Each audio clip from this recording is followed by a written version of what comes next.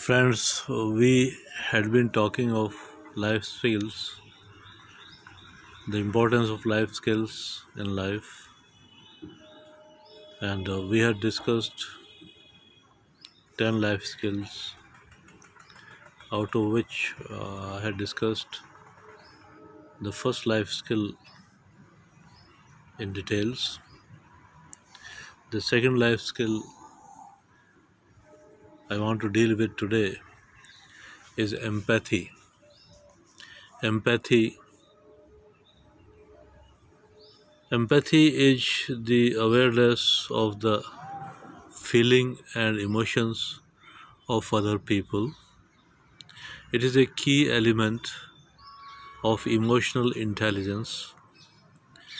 It is the link between the self and the others. It is the way how we as individuals understand what others are experiencing as if we were feeling it ourselves.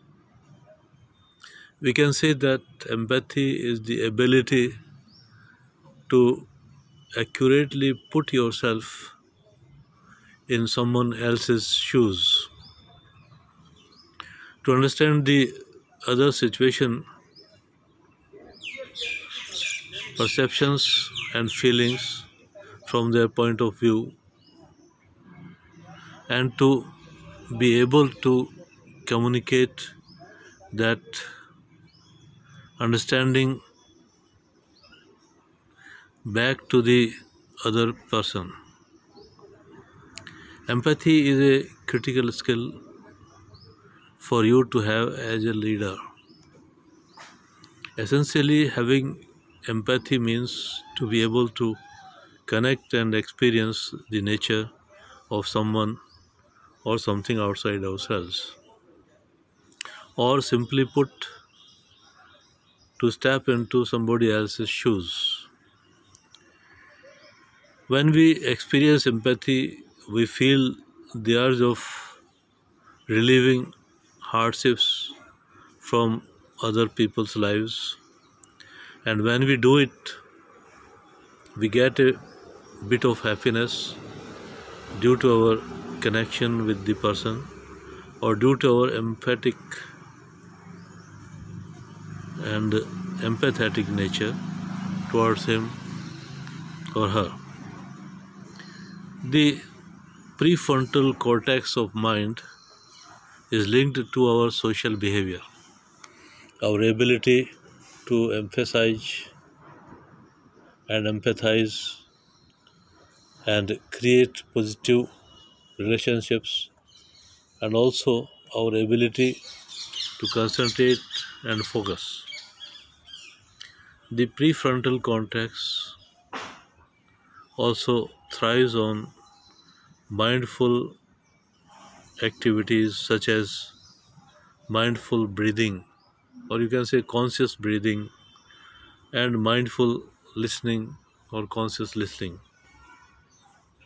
In fact, 8-week mindful studies have shown that the gray matter in the prefrontal cortex of mind develops after practicing mindfulness and allows us to emphasize deeply with others and to better cope with stress.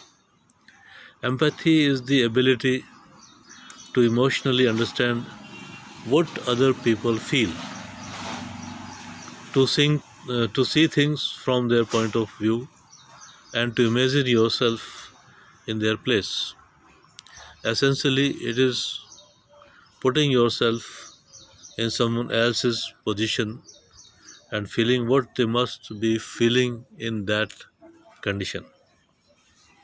When you see another person suffering, you might be able to instantly envision yourself in it, in the position of the other person, and feel sympathy for what they are going through. When people are pretty well attended to their feeling and emotions. Getting into someone else's head can be a little bit difficult. The ability to feel empathy allows people to walk a mile in another's shoes.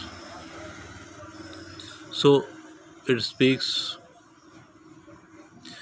permits people to understand emotions that others have, the feelings of others. For many, seeing another person in pain and responding with indifference may be possible, but not always. You can say that to respond in such a way is not possible for everybody. That empathy is not necessarily a universal response to the sufferings of the others. There are some signs that show that you tend to be an empathetic person. They are: first, you are good at really listening to what others say or what others have to say. People often tell you about their problems. You are good at picking up on how other people are feeling. Next, you are able to think about how other people feel. Other people come to you for advice. You often feel overwhelmed by tragic events coming in other people's lives. You try to help others who are suffering. You are good at telling when people aren't being honest. You sometimes feel drained or overwhelmed in social situations. You care deeply about people. You find it difficult to find boundaries in your relationships with other people.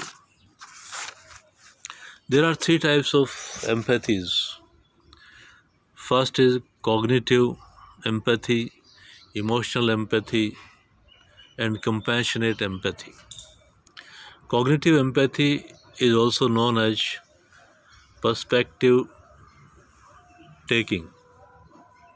Cognitive empathy makes you able to put yourself into someone else's place and see their perspective. It is useful particularly in negotiations for managers, etc. It enables you to put yourself in someone else's position, but without necessarily engaging with their emotions. It does not, however, really fit with the definition of empathy, as feeling with being a much more rational and logical process. Emotional empathy is also known as personal distress or emotional contagion. This is closer to the usual understanding of word empathy, but more emotional. Emotional empathy is probably the first type of empathy that any of us feel as children. It can be seen when a mother smiles at her baby and the baby catches her emotions and smiles back, or a baby starts crying when he hears another baby crying. Emotional empathy can be both good and bad. It is Good because we can readily understand and feel other people's emotions. This is very important for those in caring professions like doctors, nurses, etc. It also means that we can respond to friends and others when they are in distress. It is bad when we are overwhelmed by the emotions and therefore are unable to respond to it. This is known as empathy overload. Those with a tendency to become overwhelmed need to work on their self-regulation and particularly their self-control so that they can be better able to manage their own emotions. Compassionate empathy is usually most appropriate type of empathy. The compassionate empathy is consistent with what we usually understand by compassion. Like sympathy, compassion is about feeling concern for someone, but with an additional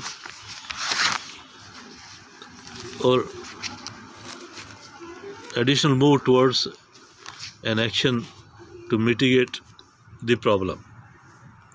People don't need you to feel their pain or burst into tears, but they need you to understand and sympathize with what they are going through and crucially either take or help them to take actions to resolve the problem.